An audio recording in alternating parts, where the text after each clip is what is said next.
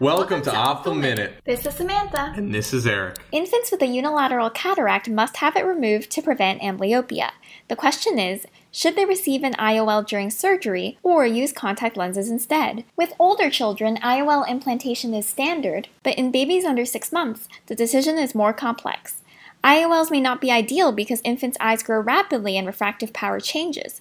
However, contact lenses are expensive and require good access to care. In a randomized trial of 114 infants under 6 months, there was no significant difference in best corrected visual acuity between groups after 10 years. There was also no difference in glaucoma incidence, with both groups at increased risk. However, there was a difference in reoperation rates. The IOL group needed about twice as many additional surgeries after 10 years, suggesting contact lenses may be a better choice. But remember, some children do still benefit from IOLs, especially those for whom significant contact lens difficulties are anticipated.